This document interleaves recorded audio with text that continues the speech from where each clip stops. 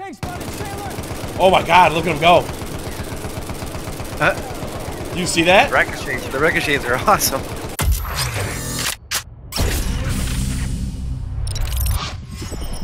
Hey guys, my name is X Factor. Today we're breaking down one of the newer mechanics in Battlefield 1 called ricochets or deflection. There's a new audio and video cue, as you can see and hear, as the shots go off into space, but sometimes they do damage. One thing to note is we are in a custom server, a rental server. Private servers aren't available yet. Therefore, there is no HUD until 20 people load up and hit the deploy button. So one thing to know about deflections or ricochets is they can do damage.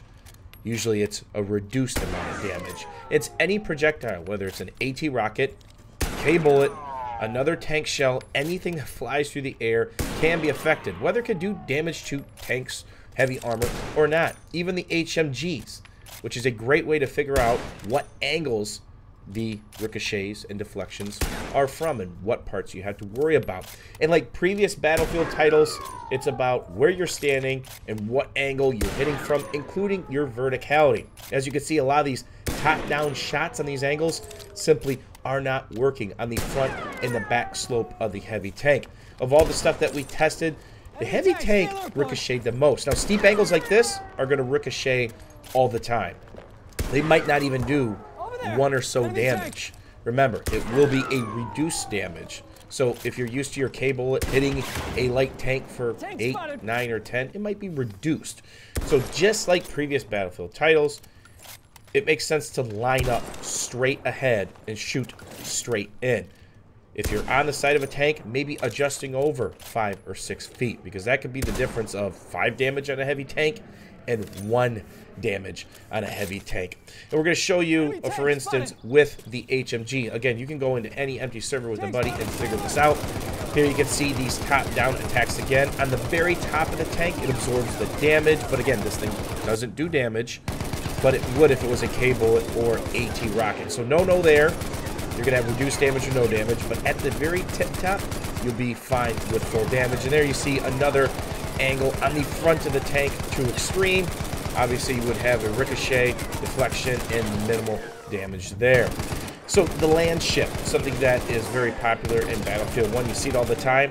This is pretty easy to get full damage hits on. Your angle is a deciding factor. Your verticality is, of course, a deciding factor, but it's much more forgiving. There is a lot more flat spaces on this. And anytime you don't hear the pew, the Battlefront laser sound, basically, or you see a round go up in the air, that's going to be full damage. But there are a couple weird spots on the land ship. But anytime you approach a tank or piece of armor, try to give it a 90-degree or straight-on angle, kind of like the way I'm looking right now.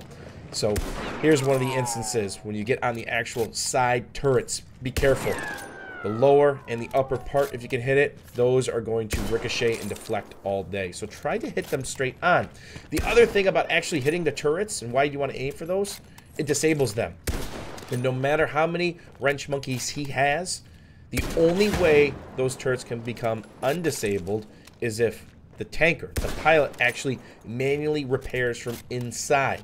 And of course, you can stop it with a field gun, a nade of any sort that does damage to it, a K-bullet, AT rocket, anything that does damage to armor will stop that process. So sometimes it's best to actually hit these side turrets, especially if it's in the process of capping or defending a flag. So here you see some of these longer angles are tough. You're better off actually hitting the front of the tank from this angle to make sure you maximize your damage, whether it's a K-bullet, AT rocket, or any other projectile in the game that can hurt tanks. And sometimes the best thing to do is to reposition or hold your fire. Is the tank creeping forward? Does he not see you? Is he creeping backwards? Wait to make sure to line up a 90-degree angle on a flat surface and try not to hit any irregularities on the land ship, let alone some of the top angles on the heavy tank, which can be absolutely brutal if you're firing from dead ahead and your AT rocket or K-bullet goes a little high. You're going to have a mad reflection and minimal to no damage done. So hopefully you guys found this guide helpful, breaking down the ricochet and deflection mechanics in Battlefield 1. Try this out, see what you think, and of course, let me know your thoughts down below in the comments. As always, guys, thanks for watching and hanging out. We will see you soon. That's gonna be close, right? Oh yeah, this is mine. Y'all back off.